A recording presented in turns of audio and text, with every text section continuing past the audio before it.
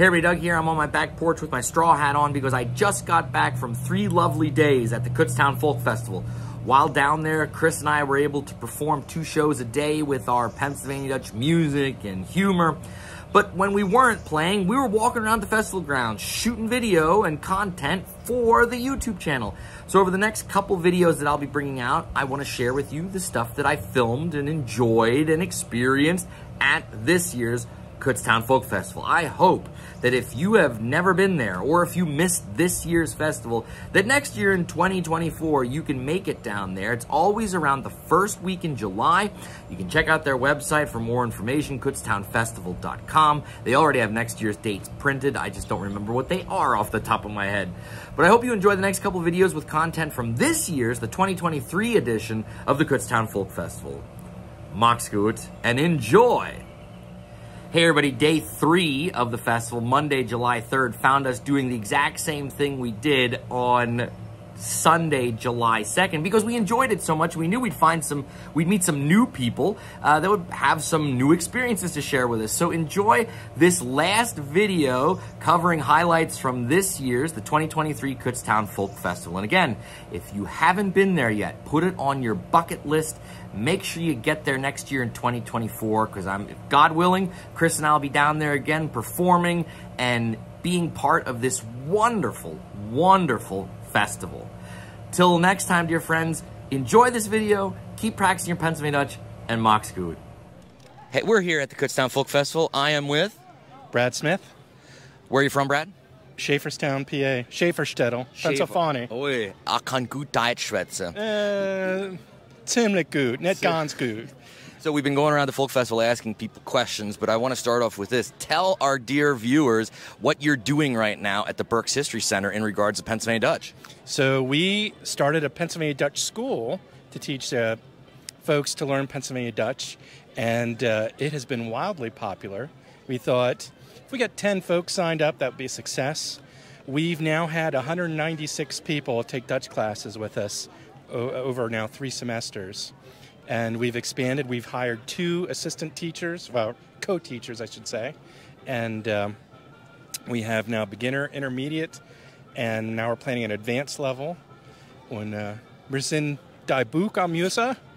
My book, that's right. I've been asking a lot of people this question too. So, Brad, what does it mean to be Pennsylvania Dutch to you? What does that mean to you?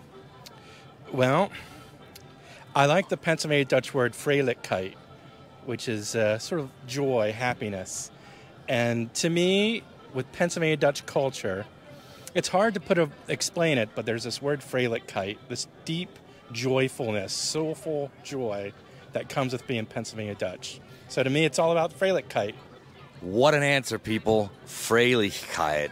Brad, thanks so much for all the work that you do, and please keep up the good work, and we're going to get more people taking those courses, hopefully. Yes, absolutely. And if anyone's interested, berkshistory.org, look us up. We'll put the link in the show notes, people. Thanks, Brad. Macht's gut. Dua. We are here with Wanda Schwant. From Tylersport, Pennsylvania. Where's Tylersport? About an hour away from here, out on the Ridge Road. Near the Gush and Hoppin' people. Oh, okay. I saw Wanda's shirt, which is one of ours, PA Dutch stuff. Ich bin Deutsch. And I had to say, hey, nice shirt. And then she said, what'd you say about our YouTube channel?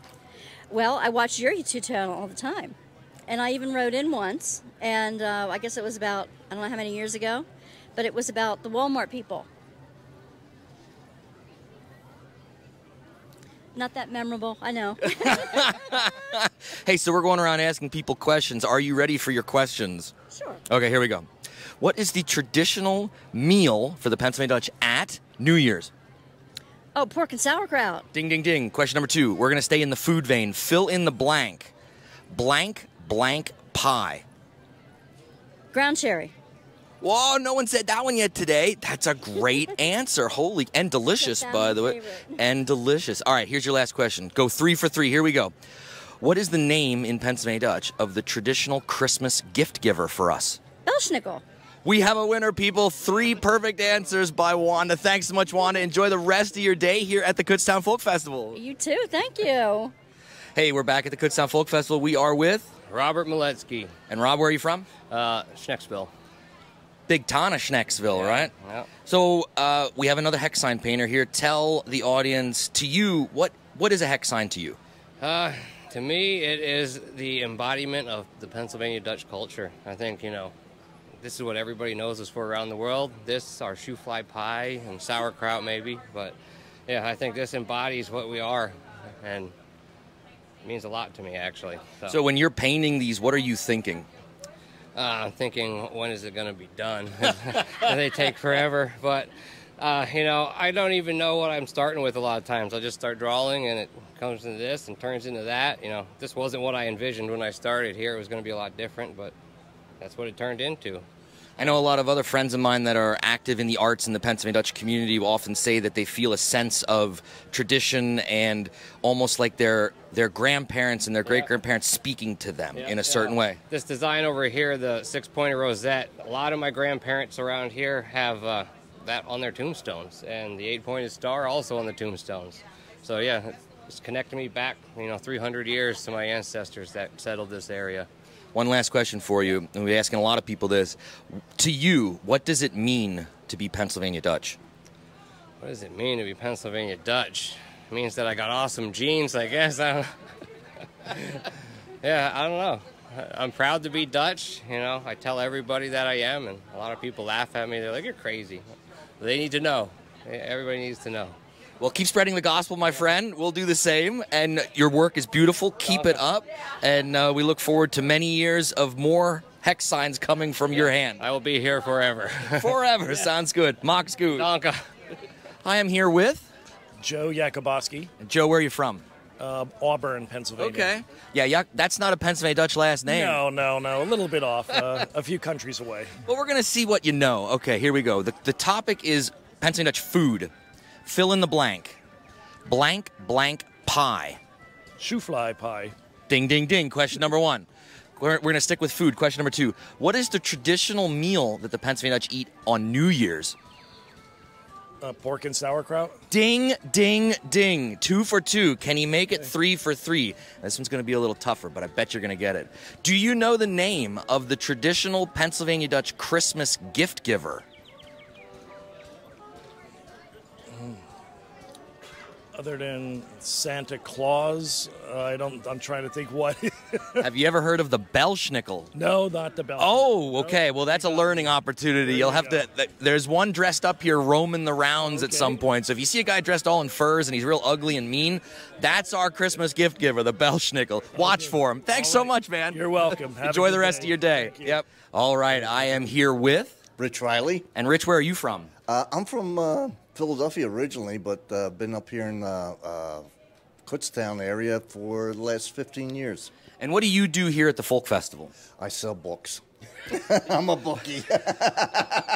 Rich has a great story. I've known Rich for quite a while. And tell us how your journey with Pennsylvania Dutch.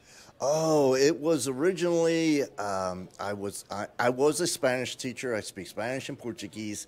And I said, oh, this is a language class up here in Pennsylvania Dutch. And I decided to take the language class.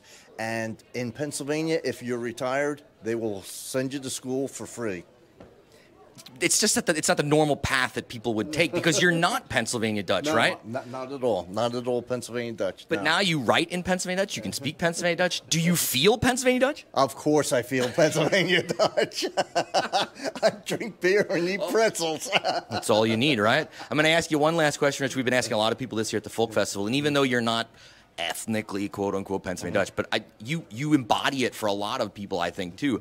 What does it mean to be Pennsylvania Dutch? Oh, in your opinion? In my opinion, it means a society that is open and inclusive, not an exclusive society, and people are very willing to let you join in and become part of them.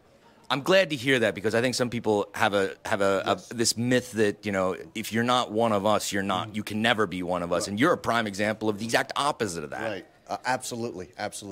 I worked with a guy one time. He says he was Irish himself, and he said, "Oh, they're very exclusive people. They don't even want you in part of their society." And I found that to be totally untrue.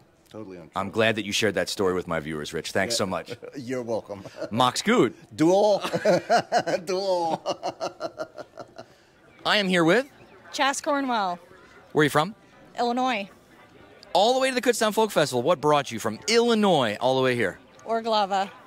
Orglava. Okay, we have videos on the YouTube channel about that. I'm going to ask you some questions. You ready? Sure. Okay, question number 1.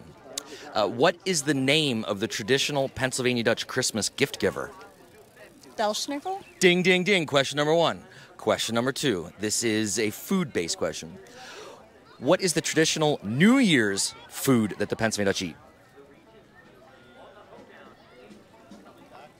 Kraut. Sauerkraut and? What's the meat?